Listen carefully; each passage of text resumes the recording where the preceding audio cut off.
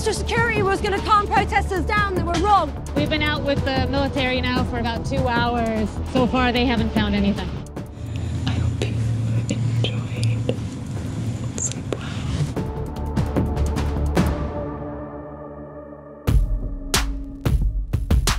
Qatar announced that after 57 years, it's leaving OPEC. The tiny Gulf nation claims to be the world's biggest exporter of natural gas and says that from January 1st, it'll focus on that rather than oil. But the breakup may have more to do with OPEC's de facto leader, Saudi Arabia, which last year blockaded the kingdom when Qatar refused to go along with Saudi foreign policy demands. Over the weekend, President Trump and China's President Xi Jinping agreed to hit pause on their trade war. While they're just starting a 90-day negotiation period, Trump's already claiming wins. He tweeted that farmers will be a, quote, big and fast beneficiary of a deal that hasn't been made, and that China says it'll reduce and lift tariffs on U.S. cars, a claim China's foreign ministry spokesperson refused to acknowledge. The family of E.J. Bradford Jr., the man killed at an Alabama mall when police mistook him for a gunman, have released an independent autopsy. It shows he was shot 3 times from behind, and Bradford's family says that means he was running away, not threatening anyone.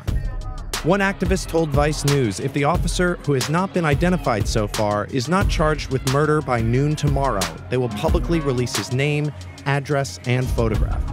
What you have done was destroyed my family, his mother, my wife, his siblings.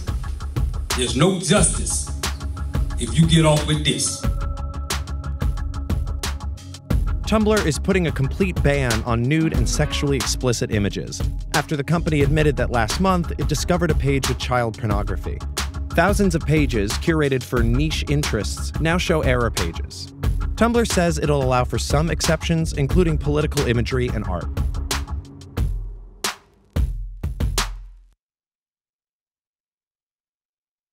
Macron démission!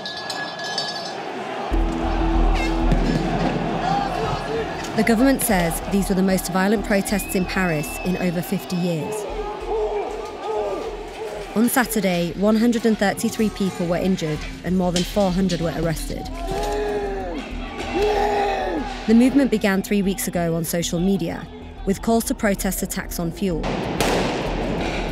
But it's grown into a working-class revolt against the economic policies of President Emmanuel Macron.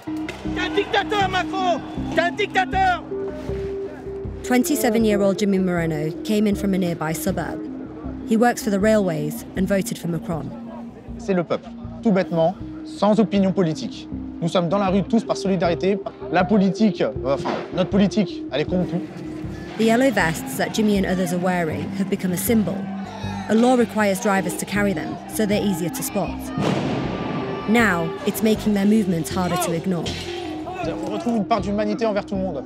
Tout le monde redevient humain. On est là pour une seule cause. Tout le monde met ses différends de côté. Le peuple français. Exactement. Nous sommes le peuple français, rien d'autre.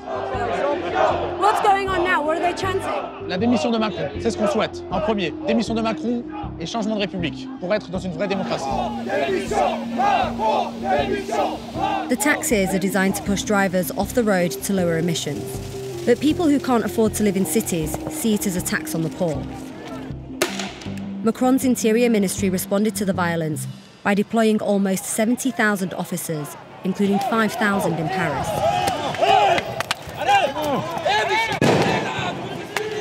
If the government thought that the extra security was going to calm protesters down, they were wrong. They've been here since 8 in the morning, and the police have been tear-gassing them all day. By the afternoon, violent protesters were flipping cars and setting them on fire. In the centre of Paris, they smashed windows and attacked cafes and shops.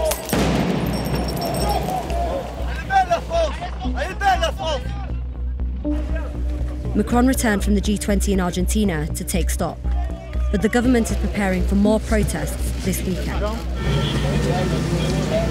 You've had 3 weeks of protests now. People have died. There have been hundreds who've been injured and hundreds more who've been arrested. The government hasn't taken this serious enough, have they? The government had taken it very, very seriously, but it's not only just a citizen protest, it's also a very violent one because of some people from the far left and the far right we had on Saturday. Away from the protests that were violent, there are still yellow vest protesters who say, we represent the working and middle classes and we are the people that want to be listened to. Will you be responding to them? Of course, and we are responding to them since the day we were elected. But Macron has increased fuel tax, he's slashed wealth tax, he has loosened labour laws. How is that listening to the working and middle classes? Labour laws is the way that you can get more and more people employed in France. But I think people listen to what they want to listen. I think people are able to listen to the changes that are implemented in their daily lives. But for taxes, they don't see the taxes that are decreasing, they just see the taxes that are increasing. When the protests became too violent on Saturday, Jimmy left. He believes the police are too heavy-handed. Voilà, c'est ça qu'ils nous ont envoyé. Elles ont été utilisées samedi 24 novembre.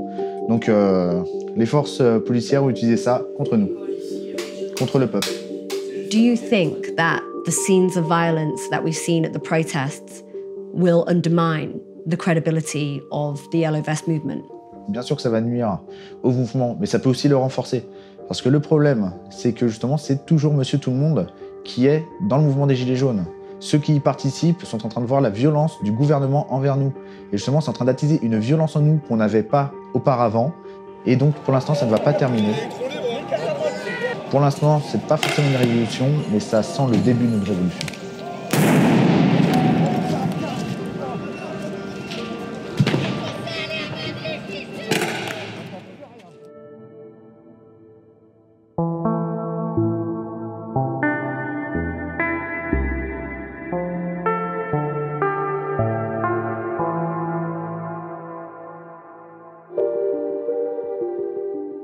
On Saturday, Andrés Manuel López Obrador took the oath of office as the new president of Mexico.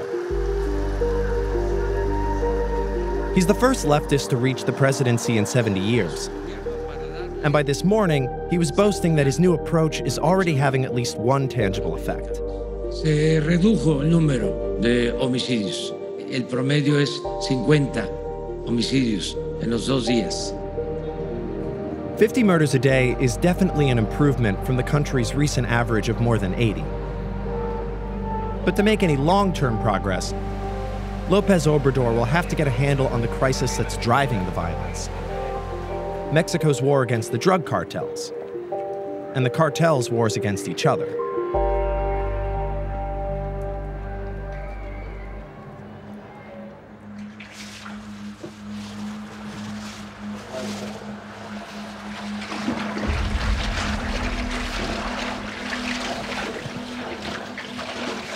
Yo me estoy enseñando muy bien a hacer la meta. Yo tengo trabajando desde los 15 años. Tengo 20 años. Entonces, pues todos los venden en todos lados. Ha sido para baterías, la sosa, la pseudoefedrina. Pues el ingrediente número 1 es el agua y el agua todos tenemos agua. Entonces, ¿es fácil para aprender a hacer eso? Si tú me querías enseñar a hacerlo, yo lo aprendo. Si usted quiere, sí. Si usted quiere, sí. Pero pues imagínese que diga que se puede morir más adelante. Muchos no quieren aprender. Lo he hecho, y ahorita empiezo a hacer vapor. Son olores muy fuertes que no puede respirar uno y hace uno que tose.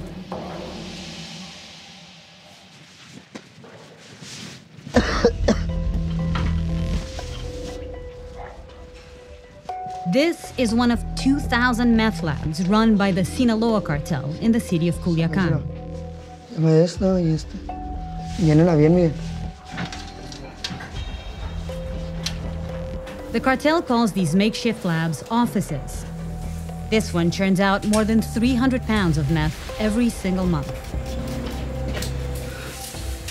Entonces, todas las cápsulas, todas las drogas, toda la meta que haces acá es para ir para los Estados Unidos. Sí, para Estados Unidos, para Canadá, hasta donde mi patrón diga. Meth production was on the decline in the U.S. after the government clamped down on one of the key ingredients, pseudoephedrine, in 2006. But the demand for the drug never went away. Production just shifted south. In the previous 5 years, the amount of meth seized at the US-Mexico border has almost tripled. ¿Por qué piensas que el tráfico de metanfetamina está creciendo? Deja mucho dinero. ¿Cómo puede haber 2.000 laboratorios con tantas patrullas y tantos policiales? ¿Ustedes pagan a ellos? Sí. Mira, aquí la mayoría de gobierno que no sea soldado, marina, federal, ya de ahí para adelante nos apoyan los demás. Mi trabajo es de policía municipal. Ya tengo más de 25 años en este trabajo. This officer, who asked to be identified only as Comandante Alpha, is the deputy police chief in a town on one of the main drug corridors in northern Mexico. ¿Tiene la sensación que la policía trabaja para quién? Pues en gran parte trabajan para el narcotráfico. ¿Y por qué lo hacen? ¿Por qué piensa que...? Por miedo. ¿El mismo con usted? Que uno nada más se tapa los ojos y mira pasar o ve otras cosas. Pues nada más pues se retira uno de ahí del lugar y deja las cosas. Porque si trata uno de hacer algo, pues no, los mismos jefes lo castigan a uno o nos mandan callar para siempre. ¿Estamos hablando de cuánto? No vale la pena la cantidad que ofrecen. $500,000. ¿Y usted coopera? Pues cada vez que nos tenemos que hacer como que no vimos nada. ¿Por qué? Porque pues todos tenemos familia. Ya está muy avanzado esto aquí. Ya está muy infiltrado todo. Desde el mismo gobierno, desde lo más alto del gobierno de la República. ¿Hasta dónde? Hasta el presidente de la República. Outgoing President Enrique Peña Nieto vehemently denied any involvement with Mexico's drug lords. But he left office deeply unpopular, largely because of his failure to reduce violence. Uno de los grandes retos para este, y como estoy seguro lo será para el próximo gobierno, el tema de la inseguridad. Yo soy el primero en reconocer que si bien tuvimos avances, no lo suficientes para alcanzar el gran objetivo de dar seguridad. There were more than 31,000 homicides last year, and this year is on track to be even worse. In part because the capture of Joaquín El Chapo Guzmán has left a power vacuum that rival cartels are now slaughtering each other to try to fill.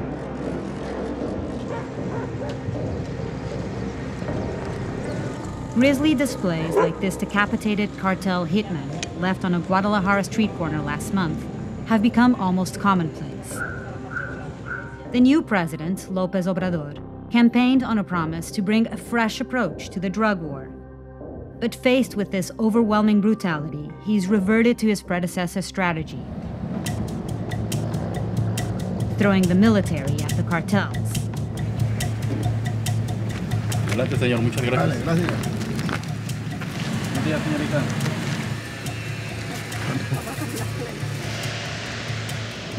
We've been out with the military now for about 2 hours, and they've been putting up all these checkpoints and looking into cars and people. So far, they haven't found anything. ¿Y cómo está la situación ahora acá? Desde que llegamos, la situación bajó los índices de violencia bastante. Fue rebasada, la seguridad pública fue rebasada. Ya era demasiado y obviamente pues, se le salió un poco de control. Ya al llegar nosotros volvió a tener más orden. Los números hablan de otra cosa. Dicen que tienen cada vez más poder, cada vez más dinero y cada vez más violencia. Bueno, eso es relativo a comparación de las actividades que nosotros realizamos. Pero usted piensa que ustedes están haciendo una diferencia por estar presente. Sí, claro que sí. Acá. But on the US-Mexico border, it's business as usual. Crystal meth from the offices in Culiacán is packed up in safe houses like these. De estas se van a ir 10 libras a Las Vegas mañana. Vamos a tratar de que se empaque bien para que se vaya y sin lastimar. Pues así como viene, hay que mandarlo para que se vaya. Una capa también y cuando vaya. The smugglers say as many as 80% of the packages reach their destination. La calaron. Está bien. Special teams employed by the cartels run packages into the U.S. Ahorita traigo metafetaminas, traigo cristal, cocaína, metafetaminas. Y entonces te cargas con eso, ¿y cómo haces a pasar? Ajá, a pie tengo que cruzar, ellos me cuidan, la migra misma nos está luciendo. ¿La migra te ayuda también? Ellos mismos. ¿La migra americana? Ellos mismos nos ayudan. Les pegamos un buen billete. Tiene miedo porque sabemos dónde vive su familia, de hecho ya lo hemos visitado varias veces. Pero tenemos que estar listos para poder cruzar porque nomás hay una oportunidad. ¿Por dónde viene el operativo? Ok. Oh, no hay cuidado con ellos, no hay cuidado. Están los muchachos al 100. ¿Qué piensas que va a cambiar alguna cosa con el nuevo gobierno? No va a cambiar nada. Todos los gobernantes se venden.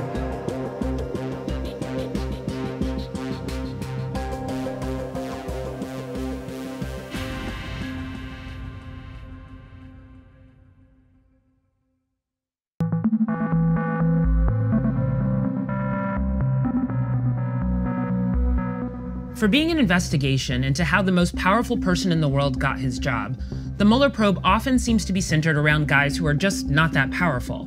Guys who are, you might say, fringe characters. Names like Carter Page, George Papadopoulos, and everyone's favorite minor Azerbaijani pop star, Amin Agalarov.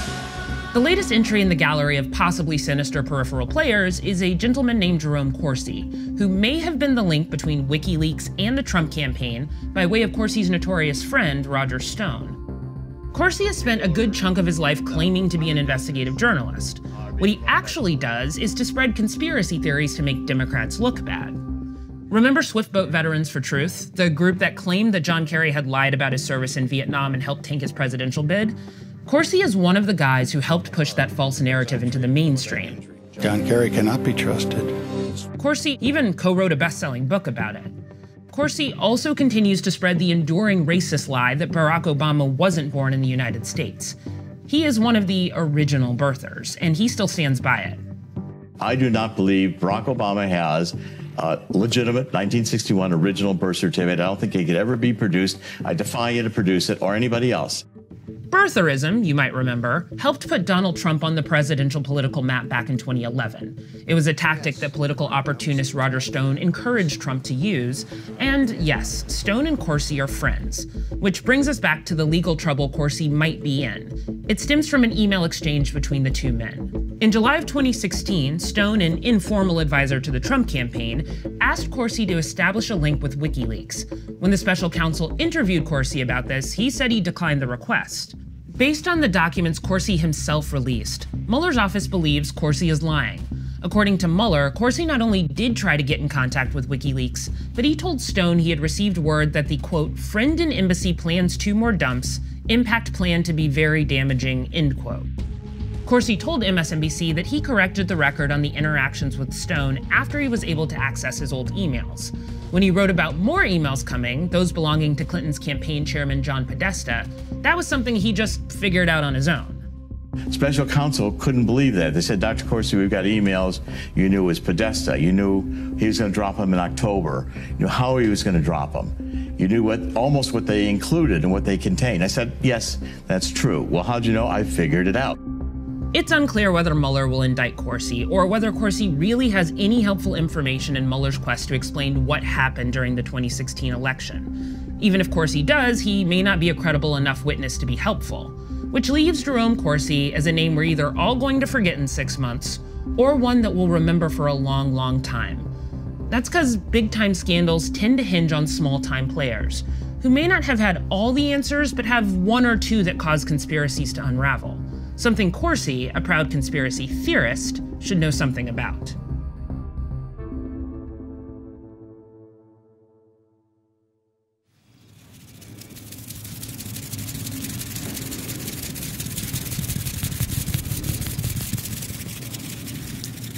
Hello everybody, it's GB. Welcome back to my channel.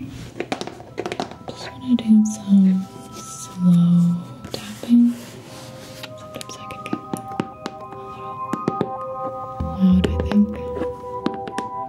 GB. She's an ASMR artist. ASMR is a massive online video genre where people whisper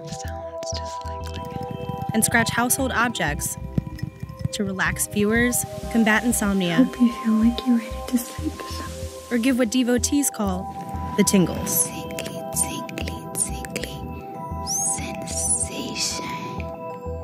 So this is your channel? Welcome to the channel. GB ASMR. When I was in high school, I had a terrible time falling asleep. And one day, I think I found, way back then, it was called the whisper community instead of ASMR. I was like, I get that. And I didn't think that was something that anyone else felt. So you get the tingles? I get the tingles, yeah, I do. So I started watching them, and after that, I fell asleep to them every single night. GB launched her own ASMR YouTube channel 2 years ago, which now has more than 1.5 million subscribers. How much do you make doing ASMR? It's against YouTube like policy to actually disclose it. You make enough to live, though. Definitely. ASMR is her full-time job, and the ad revenue from her videos is the highest right after she posts. Until recently. This is like a huge video, like almost 2.5 million views. This one actually went trending on YouTube. Wow. So it was on their trending page, and it was doing great, and now they're demonetizing it. In July, GB saw that YouTube started removing ads from some of her posts. Other ASMR artists say it started even earlier. YouTube told them that their material isn't ad-friendly since it's sexually suggestive content. So this is confirmed by manual review, which means that a human being watched it and said, yep, this violates something. So the first object I pick up is like a bag. The cherry bag? What's this? That's a case Tupperware? of bobby pins. Seems fairly innocuous. No. This is some lewd stuff. If you're saying that this is sexual, if you're saying this is like explicit, like I just don't get it. Can you point out to me where, like what's wrong with this? They're like, focus on body parts. I'm like, what, my face? Like entirety of YouTube would be shut down, like. It only affected about 5% of GB's posts, and all of them have since been remonetized, which means basically YouTube was wrong. We reached out to YouTube, and they said they wouldn't comment on individual cases, but they're happy with the low error rate and their algorithm is improving daily. YouTube isn't alone in interpreting ASMR videos as a weird sex thing. PayPal and Patreon have also been cracking down on them, and a few months ago, China effectively banned them, claiming they're pornographic, and they were dropped from a number of platforms. Do you think there's a misconception about the sensuality of ASMR? There are certainly arguments for adding sexuality into your ASMR. People add their own flares to whatever they do, whether it's to get more views or whether it's because that's what they genuinely like. My name's Morgana. But at its core, ASMR is not sexual. Like, you know, somebody drawing your picture and like staring at your face is intimate. It's not sexual. Hi, welcome back. Certainly glad to see you today. Many devotees look to Bob Ross, the 80s cult classic painter, as the original ASMR artist. We don't make mistakes. We just have happy accidents in our world. With the soothing sounds of his paintbrush scraping the canvas Do that. as he painted his happy little trees. Now then, decide where all these little duders live. Doesn't seem very sexual. Let's sign this rascal. There are, however, creators who post sexually explicit material on porn sites. And others who have clean videos on YouTube have Patreon accounts where they sell access to explicit videos. But people have made porn out of almost anything. Unfortunately, it hurts other creators because ASMR isn't like well enough understood yet for there to be like the distinction of it's not always a sex thing. If somebody wants to make it sexual, they can, like anything in the world. One group of determined online trolls have made it their mission to brand almost all ASMR creators as purveyors of pornography and take them down. Users on 8chan, the self-described darkest corner of the internet, have violently threatened and stalked ASMR artists, including GB. She and her friends and family have had to anonymize her identity and location on all of their social channels. I can't talk about it because if you talk about it, then they go after you, you know, but like, we never talk about it because we don't want people to go on there and read what they're saying because it's posting all of our information. And like the end things, they're like posting my house, they're posting like my family, they're posting like everything. So it's just like not something that we ever talk about.